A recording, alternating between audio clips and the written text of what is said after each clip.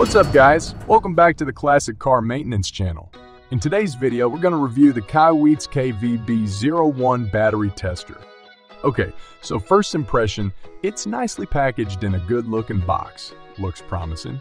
Let's open it up and take a look at what's inside. When you open it, the first item you encounter is the transport bag, which will normally contain the tester. And further in the box is the instructions manual. It comes in 7 languages and tells you everything you need to know, although it should be pretty self-explanatory to use this tester.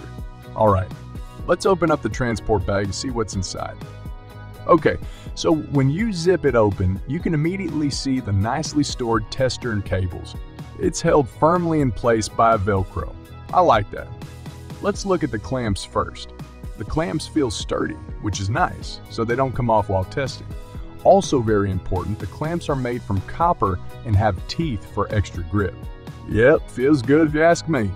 What really stands out here, as you can see, is that the cable is super long compared to a lot of other testers.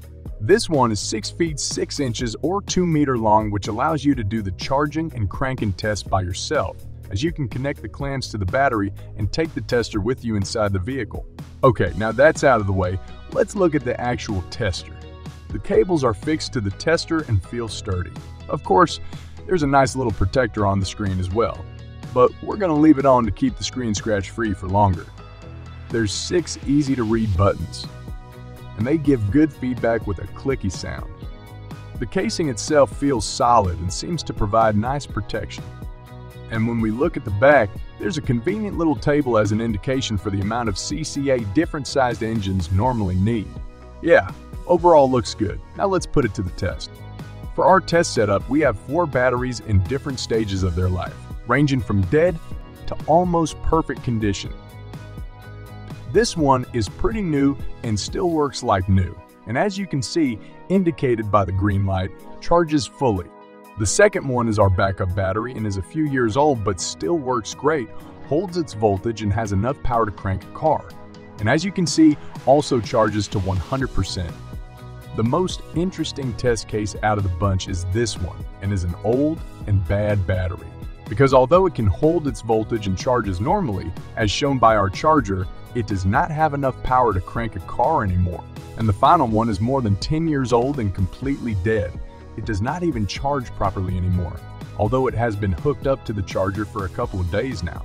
Visually, you can see that it is bulging, and when you touch the battery, it feels a lot warmer compared to the other batteries, which is never a good sign. That's it for our test setup. Now let's see how well the battery tester performs. First, we're going to test the batteries with a multimeter, what you normally would do to check if the battery is okay or not. The first one reads 12.97 volts, which is perfect and was expected of the newest battery. The second one, as you can see, also gives a great reading, 12.97 volts. The third one gives a fake healthy reading of 13.59 volts, which would make you think that it is a perfectly healthy battery, but we know it isn't. And then the final one, as expected, gives a terrible reading of only 8.21 volt. Now let's see what the battery tester has to say about these 4 batteries. When hooking up the battery tester, it will automatically display the voltage it detects without having to do anything. And as you can see, this corresponds to the voltage measured with our multimeter. To perform the battery test, you hook up the tester to the battery, select the right voltage, and then the type of test you want to perform. After selecting the battery test, you indicate the type of battery, the standard to which the amps are rated, and finally the amount of amps indicated on the battery. When you've entered all the parameters, you just press enter and the device will do the rest. After calculating for a few seconds, the tester will show you the state of charge, the state of health, the voltage, the amount of amps available, and the internal resistance. And if you don't know what all of that means, it will also tell you if the battery is good or needs to be replaced. As expected, this is a good battery. The state of charge and health are both at 100%. The voltage is good, and the amps are close to the amount indicated on the battery. It also has low internal resistance, which is an important indicator for a battery's health. Now we just repeat the process for the other batteries. Select the test, enter the parameters, and let the device do its magic. Once done calculating, you can see that the battery tester once again correctly indicates that it is a good battery, although not as healthy as the newer one. Now, the next battery is going to be the real test to see if this device can filter out a bad battery that manages to maintain its voltage. Once again, select the battery test, change the parameters, and let it perform its test. As you can hear, the device sounds an alarm indicating that it is a bad battery and needs to be replaced. Although the state of charge is at 87%, the state of health is only at 19%. The battery only has 160 amps of the original 360 available, and it has a high internal resistance. So this device isn't fooled by a good voltage reading and correctly detects a bad battery. And finally, we have the completely dead battery. Although it appears to be able to perform the test, when you press enter after the last parameters, the device displays the message that the battery needs to be retested after charging. Because this battery tester uses the power from the battery to do its tests, it fails to test really low batteries. More expensive battery testers have an internal power source allowing them to test every battery, but usually when a battery is this low, it is beyond salvation anyway. Another great feature of this device is its ability to store multiple results. Just perform the test like normal, and afterwards press the save button. It stays saved after turning the device off. To view the data, just press the save button and you'll be able to view all the results you have stored. You can also easily change the language by pressing the bottom left button and selecting one of 7 languages.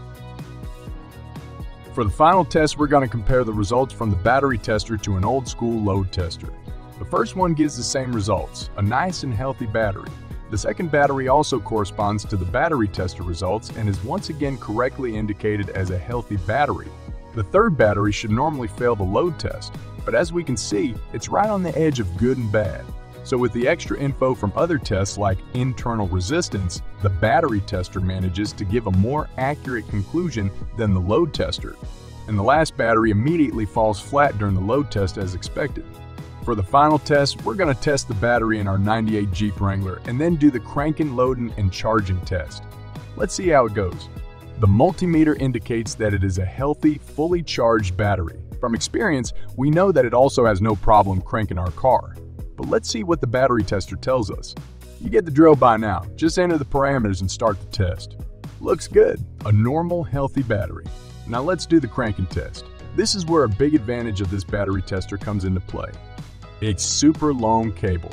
You can take it all the way inside with you, so you don't need anyone else to help you perform this test like some other battery testers.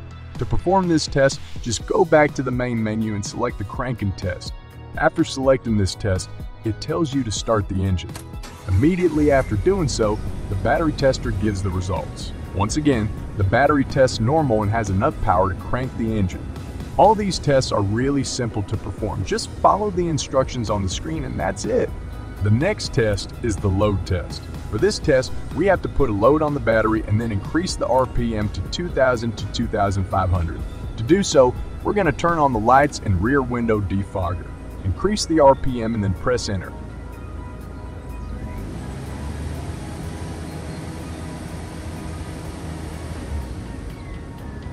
That's it. Once again, a normal result, so the alternator is strong enough to perform under load. And finally, we have the charging test. Once again, the instructions are nice and clear.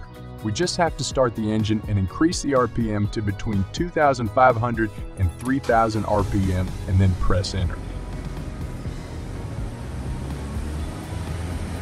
Nothing more to it. Simple instructions and fast results. The dynamic, maximum, and minimum voltage are displayed, followed by a conclusion. Our battery is charging, so we know our alternator works. As a final check, we're once again going to test the battery with an old school load tester to see if the results correspond with the battery tester. And as expected, the battery passes the test. The Kaiweets KVB01 is a nice, affordable battery tester that gives a more accurate result than just using a multimeter or load tester. It is simple to use and easy to read. The rugged casing gives it a quality feel, and the super long cable with sturdy clamps allows you to perform the tests by yourself. The only small downside is that this device does not perform a ripple test as part of the charging and load test like some other battery testers, as this test can tell a lot about the alternator's health. But all in all, it's a great device. So if you're looking for an affordable battery tester that can prevent you from getting stranded on the side of the road due to a bad battery or failing charging system, then this might be the one for you. Thanks for watching.